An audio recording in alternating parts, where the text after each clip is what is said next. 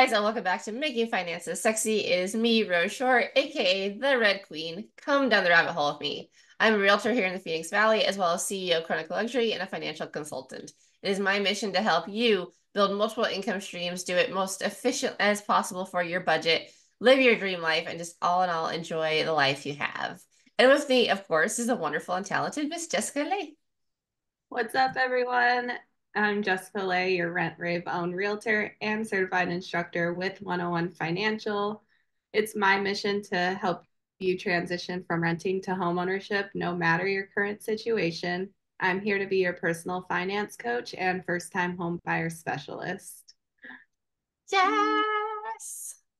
And today, talking about making money online and building multiple income streams, we are going to talk about how to save money on software when you're first starting out. Yes, that's very important, especially when you're starting. Obviously, you don't really have that cash flow yet. So why not find the easiest and less expensive route? Yeah, for sure. And a lot of times it's because like whatever platform you're using to learn how to make money online, like they of course have their own affiliations with whatever software platforms they use. And so it's so easy to get drawn into the like, oh, well, now I have to buy this, and now I have to buy this, and now I have to buy this. And it's one of the reasons a lot of online marketers kind of fizzle out and die at the first like 3 months because they invest all this money into this stuff that they really don't need. And then they really aren't taught properly either how to actually market. And so it becomes a downward spiral. And then it becomes, well, this program lied to me because it said it was this much, but didn't tell me about all these extra costs. Which to be fair, can be a program problem. There's a couple programs that have gotten in trouble for doing pretty much exactly that. But there's lots of ways to avoid that. And so the first thing you really have to do is identify what you need and search out free alternatives to maybe the one they're telling you, and don't overbuy. So one of the biggest mistakes is, oh, well, this guru says I need this, so I'm just going to buy all this stuff. And you get really fancy, really tempted with the fancy tools and everything. But make a list of must-haves versus like, oh, maybe down the road, this one's got way more, functionality, and go from there. Yeah, definitely. Whether it's launching your new business or a side hustle, even any creative product, I think having what you need and just what you think you want later doesn't really apply. Like you can always get things later or find a new soft later that works, but just focus on now and prioritize the function, like think in terms of productivity, your communication and marketing, like what do you need to get this project off of the ground? Yeah, and especially I think in terms of like, is this more advanced than I currently am, right? Because a lot of time, like go high level is great, but I wouldn't necessarily recommend that a beginner jump into go high level because it's really an advanced tool. So really make sure it's what you need, and then use free trials. Like free trials are great because it gives you an idea of what the software can do, and then from there, you can either shut it off before the free trial ends and come back to it, or using the free trial you can be like, you know what, this really is not for me, and now I know, and then you saved a bunch of money.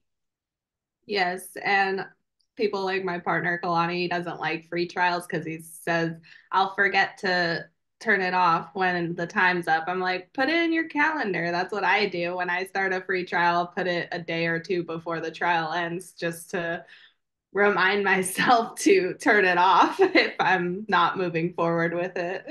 Yeah, and a lot of them are really good about sending you an email like, hey, you're 2 days away. Like, so not exactly related to making money online. I accidentally did that with Duolingo. I did their free, 2 week trial. They sent me the email saying, hey, we're gonna charge you the full subscription in a couple days, blah, blah, blah. And I still didn't do it. And then I accidentally paid for a year of Duolingo, which is fine. Like I'm using it daily, so I'm not too upset about it, and it wasn't that expensive. But typically, as long as you're checking your email daily, they're gonna send you up like updates and warnings. Awesome. And then what are some alternatives to popular softwares? So it depends on what we're talking about as far as softwares. But if we're talking about like office tools like Microsoft and whatnot, you really don't have to, pay for Microsoft Office or anything like that. I use what's called Open Office, which is a good alternative and is usable in most things. If you have G Drive, you have access to like Google Docs and things like that, which are free and it automatically saves. So those are great. Graphic design tools, of course, you got Canva, which we love Canva. You can also do video editing in Canva, which is fantastic. And then of course CapCut, which is free and really, really good. For email, if you don't really want to use like a Gmail or anything like that if you're running a business, but Zoho is a really good free email platform that you can use to register a professional email. If you're doing project management, you can go with Trello or Asana, which both have really good free plans. And then CRMs, there's tons. So there's System.io has a free version. I just said tons, but that's really the only one I can think of at the moment. So yeah, if you're looking for CRMs, System.io is a great one. It also has a course builder built in. It's got a funnel builder. Now, of course, with it being free, it is limited to what you can do, or how many things you can do. But if you like it and you use it a lot and maybe it's successful and you want to branch out, then you could absolutely go ahead and pay for that one and, can keep building out more stuff. Yeah. And if there's any other real estate professionals watching this, look for a brokerage that offers free like CRM tools and marketing tools that are available. Like that's a big thing to look for when you're interviewing different brokerages. Yeah, for sure. Because some of the real estate CRMs are really great, but some of them are really expensive. But I mean, the best CRM is the one you're going to use, right? Something else to watch out for is, subscriptions versus one-time purchases. So there are a lot of software that you can just outright, purchase your membership, or that'll do like a yearly discounted fee. So weigh the options. Sometimes it is better to pay it all at once because you're going to save. But sometimes it only offers a monthly subscription, or maybe the monthly subscription is so low that you don't really have the money to do the bulk, but it's okay because a monthly subscription isn't that bad. And then look for lifetime deals as well, because a lot of times if you're getting a platform from somebody else, they'll have like a discount code or something like that that they can use or that you can use. Um, and that's always a good one to get. And sometimes they'll even go so far as to be like, hey, pay this one time and never pay again. So like one of the um money making online money making things I have, like you can sign up to it as a monthly subscription for $14, or you can just pay for lifetime access for like I think 150, and like it's something ridiculous where like it ends up being super crazy savings. So always keep an eye open for those. Yeah, you can wait for like holiday sales too. Black Friday, Cyber Monday, end of year. That's usually a perfect time to snag some of these softwares and bundles. Check out different websites like Stack Social for bundle deals and see if there's any educational discounts. Like if you're going to school, sometimes there's student discounts for certain sites. Yeah. Rakuten's another good one for that. So it's an extension that you add onto your, I believe it's Firefox. I don't think it's on Chrome. But anytime you shop, it'll pop up if that platform is part of its program, it'll pop up and be like, hey, you'll qualify for this much back, or it'll tell you where you can go to get it cheaper. So that one's good as well. And then of course, look into what are free ways to start monetizing. So often people buy into courses and coaches and whatnot and then think that they have to buy all this extra stuff, but really, there's so many free ways to start making money. There's YouTube. ManyChat is another free software that, I mean, it does have a subscription. Of course, all of these will have a fee to go above and beyond what you want what the base level is. But ManyChat is a great tool to use with your Instagram, so that instead of saying, link in the bio, you can be like, hey, comment this keyword and I'll send you whatever. And then you can set up that automation so you're not having to monitor your Instagram all the time. But, YouTube, Instagram, there's a new platform coming out that's similar to YouTube that I don't recall the name of, but I've been seeing adverts for it recently. So I'm looking into that one.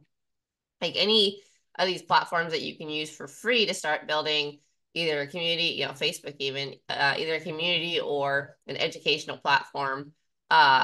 to eventually monetize are going to be beneficial. So instead of buying into like say school, which is a pretty popular one, but it charges about the same as a Go High level subscription, instead of buying into that, maybe build out your community on Facebook and then put all your educational information for your community on YouTube. And then, then you're building the community and that YouTube monetization completely for free.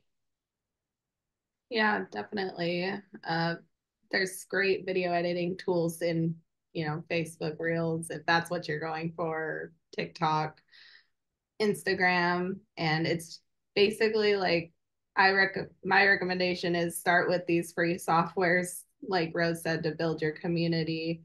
That kind of just makes sure that you're invested in whatever it is you're doing, that you stay consistent and you stay engaging with that new community. Because if you buy this hundreds of dollars software system and you're not consistent, you don't have a solid business plan in place, then you're just wasting all this cash on this software that you're not using, and then you're stressed out because your business isn't growing and you're paying for this, and Yeah. it's not a good feeling. No, and like I did it when I started too, because one of the programs I went through was like, okay, well, you need ClickFunnels, you need this, you need this, you need this. And ClickFunnels is not cheap, right? And so I had the subscription to ClickFunnels and then I paused it because I was like, I can't afford this right now. And also like I'm not really utilizing it at the moment. And then I got System.io where I could build out a funnel for free. And so I built out my funnel in there. And then I was like, well, I don't really need ClickFunnels at all anymore. So I think it was $97 a month with the subscription on.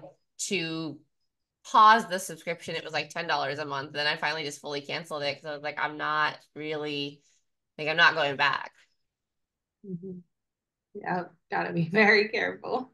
Yeah. And it's also why it's super important that like you're analyzing your business from that perspective, right? Whether it be a monthly check-in or a yearly check-in, even looking at where you're allocating your funds and figuring out what's working, what's not, and where you can maybe trim the fat is really, really great.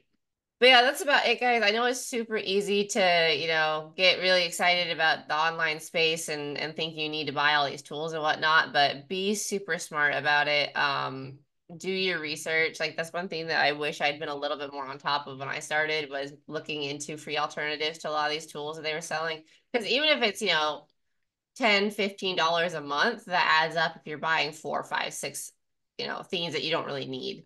So do your research, check for free alternatives, make sure you're utilizing those free trials, but also canceling them, and then analyze what's working and what's not for your business. Wait until you're actually making a profit to really start investing in these higher level type tools, or invest in, a team that's already using them and can help you, but that is good. Starting out can feel overwhelming, but saving on softwares is one of the easiest ways to keep your guys' budgets in check and focus on your growth.